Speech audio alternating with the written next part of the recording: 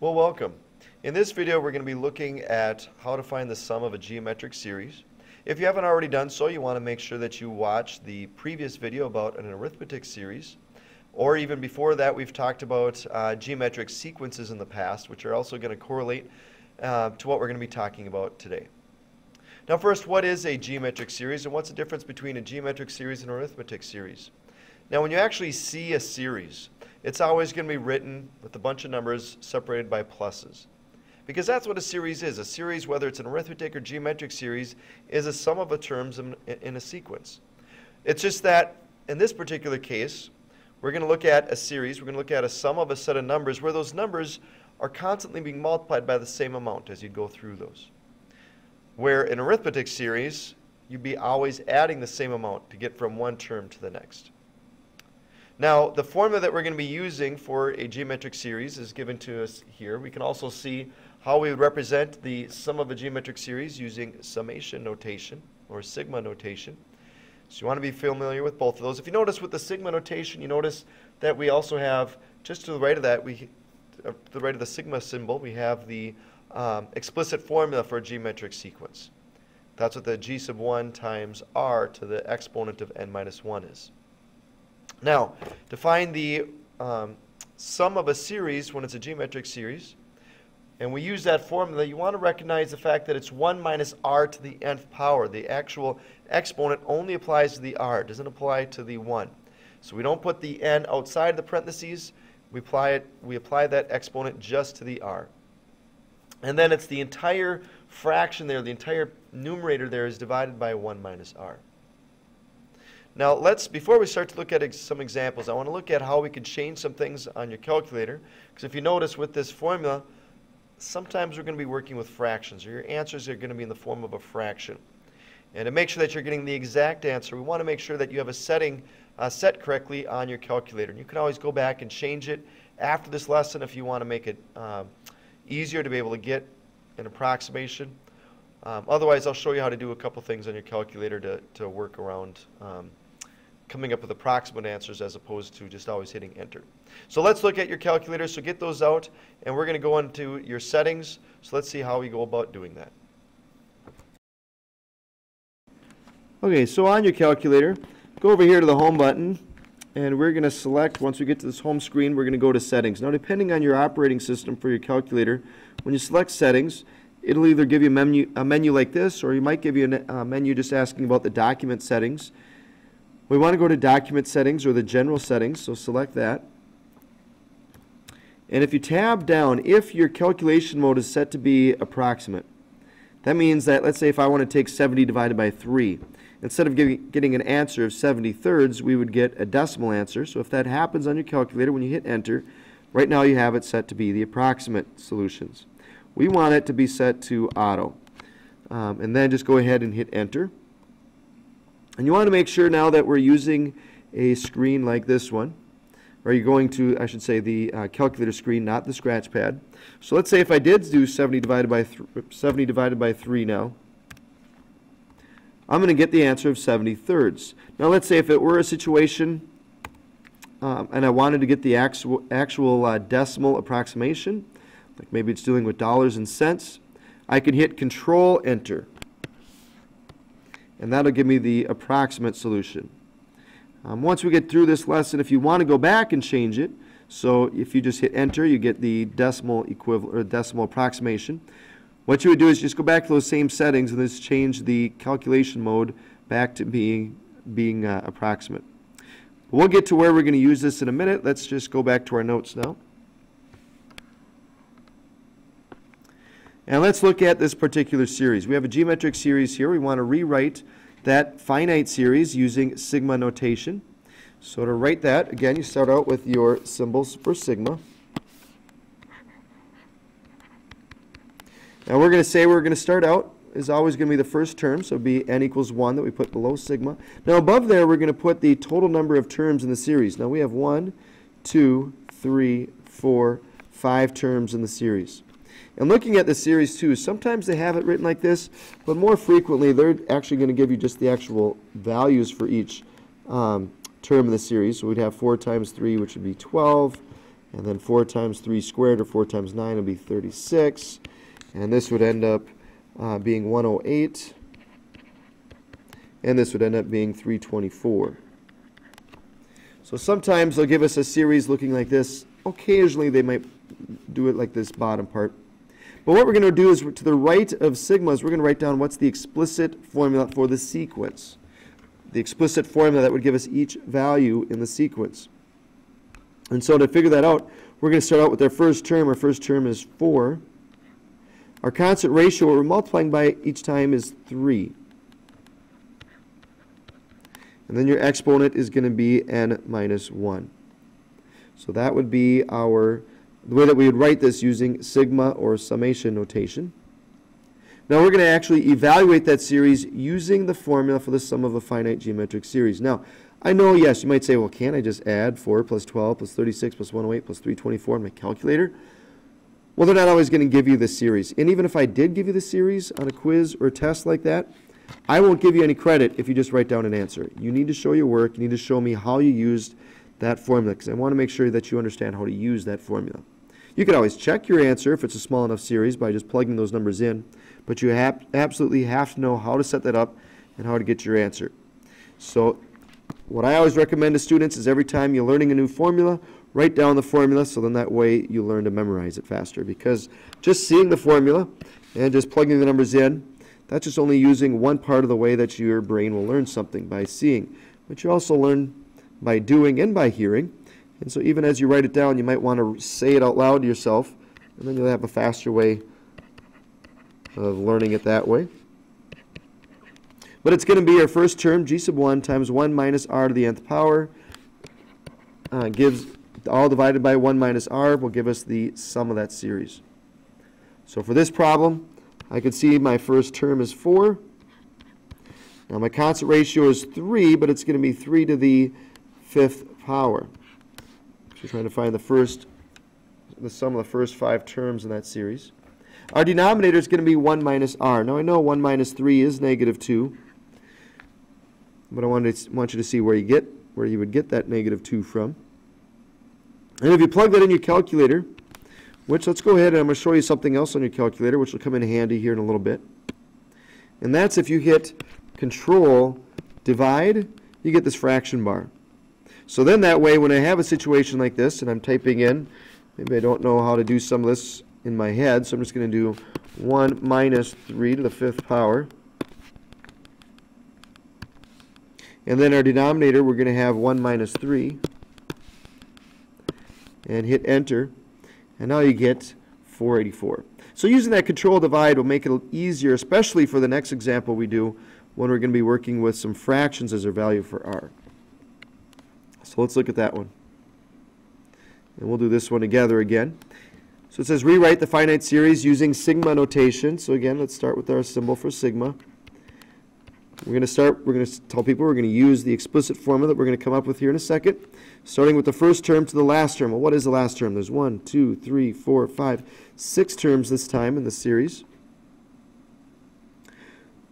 So the way we start this out is it's using the explicit formula. Our first term is also 6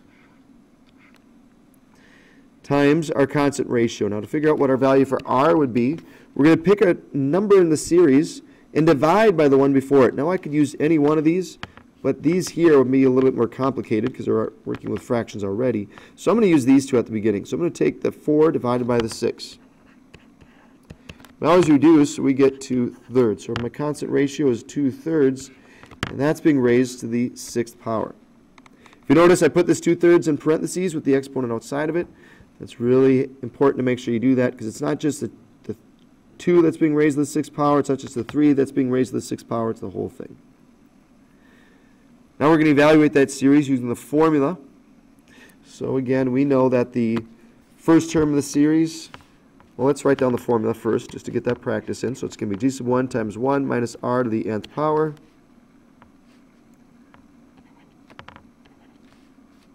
All of that divided by 1 minus r.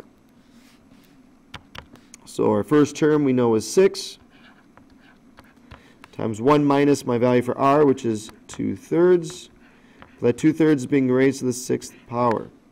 All of that's being divided by 1 minus my value for r, which is 2/3. And again, you might be able to figure out that 1 minus 2/3, or 3/3 minus 2/3 would give us 1/3 in our denominator. So you could do that to make it a little bit easier for yourself. But let's plug this in our calculators now. So again, it's really important to understand the control divide will give us that fraction bar.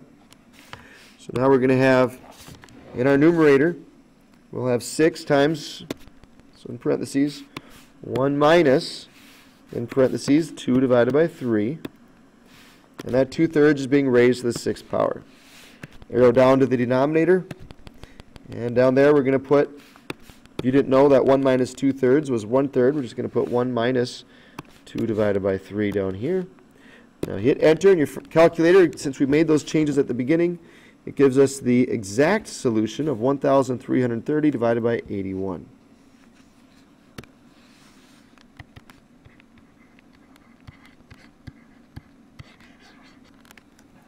And that'd be your answer for that one. Let's look at these next examples. This time they give us the problem in sigma notation. We have to figure out the answer by using that formula that we did on the other side. Well, let's first identify what we already know. Now, this is in the form, remember this is our explicit formula, g sub 1 times r to our exponent of n minus 1. So I can see that the first term is going to be the 24. Oops. Now you might be wondering, well, what if I didn't recognize that? Well, another way you could figure that out is just by putting 1 in to find our first term. Put 1 in for I. 1 minus 1 is 0. 1/3 of the 0 power is 1 times 24 would just be 1. So our first term is, so 24 times 1 would just be 24. So now to figure out our constant ratio, that's the 1/3. And we get that from the top part of sigma is 6. So now we're going to plug that information into the formula. So why don't actually you guys get some practice with that. So why don't you plug the information into your formula now to get your answer. So you can pause the video and hit play when ready to check to see if you did everything correctly. Okay, let's see how you did. You should have gotten 2,912 all divided by 81. Because the reason why is your first term is 24, your value for r is 1/3. Don't forget it's 1/3 of the 6th power there. Make sure you're using parentheses properly if you're not getting that correct answer. That's why it's important to show your work. Now, I'm going to have you guys do the next one on your own, but let's get you started because this one's a little bit different. We still need to find these 3 important pieces here. So to find the first term, we're going to put 1 in for I. Well, 3 to the 1st power is just 3. To figure out what r is, if you don't recognize that the value for r would be 3, one way to do that is to come up with the series. So the second term in the series would be, well, 3 squared is 9. And the third term is 3 cubed, which is 27, and keep going. But you can see that you're multiplying by 3 each time if you do it that way. And we can see here that we're going to have a total of 10 terms in the series. So why don't you guys pause the video now again and plug these numbers into your formula and hit play when you're ready to check to see if you have the correct answer. Okay, let's see how you did here. You should have gotten 88,572. Again, just by plugging those numbers in. So if you didn't get that, make sure you plugged it in correctly. Double check the work that you did on your calculator, but otherwise you should get 88,572. Now there is a slight twist that we could do to this formula. If you're doing it by hand and you don't like working with negative numbers, because if you notice with the last one that we did, 1 minus 3 would be a negative 2 in our denominator. And in the numerator, you also end up with a negative. We could switch this around, as this paragraph is telling us, to get our first term, that doesn't change, g sub 1, times r to the nth power minus 1, all divided by r minus 1. It doesn't matter to me which formula you memorize, but you have to have one of these memorized to know how to find the sum of a geometric series. Now let's say if we're trying to figure out what r is, and we're dealing with a percent increase. Now what this is saying is if we're dealing with a percent increase, and we don't just change a percent to a decimal. Here's an easy way to do that. What we're going to do is we're going to add that percent to 100%. Because let's say if I have a population growth of 3.5%, it means it's growing by that much. So that means you have 100% of the population before plus another 3.5%. So you add that to 100, you get 103.5%. Change that to a decimal, you get 1.035. That would be your value for r. But that's only if it's a percent increase.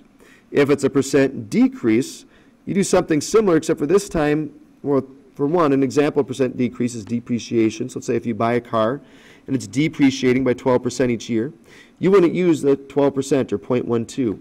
You'd first subtract that value from 100%, because then that tells you how much value or how much is remaining, and then change that remaining amount to a decimal. So 100% minus the 12% would give you 88%, which as a decimal would be 0.88. So let's look at this one here. Recall the disease outbreak from lesson 8.4. This time assume that the first week there were 14 cases and that each week thereafter the number of new infections increases by 25%. Well, this is a situation where it's increasing by 25%. So we're going to take that percent and add it to 100, which would be 125%, which as a decimal is 1.25. So that is my value for R. So when I'm using sigma notation to find the number of people infected by the nth week, we don't know what week we're going to end on, so we're going to use n above our sigma here. But then our explicit formulas, we know our first term that there was 14 cases at first week, and it's increasing by 25%, which we know now that that value for R would be 1.25 to the n minus 1 as our exponent. So that's your explicit formula. Now it says how many people have the disease by the end of the 5th week. Well, in this case, again, we know that our first term is 14, and our value for R, which is 1.25. And we also know that our value for n this time is going to be 5. Okay, so let's plug those numbers into our formula. So if you want to, you can write it down. But the first term is going to be the 14 times 1 minus our value for R, 1.25 to the nth power, which is 5, all divided by 1 minus 1.25. You can put negative 0.25 in the denominator. Now we're dealing with the number of people, so this one we don't want to leave it as a decimal, so we'll just round it. End up getting approximately 115 people would have the disease by the end of the 5th week. Well, there you have it. So again, don't just make sure you know the formula, also make sure, because you absolutely positively need to know how to work with percents. Remember, if it's a percent increase, add it to 100 and then change it to a decimal. If it's a percent decrease, or they just say that something's depreciating, subtract it from 100% and then change it to a decimal. So with that, good luck now as you work on your assignment.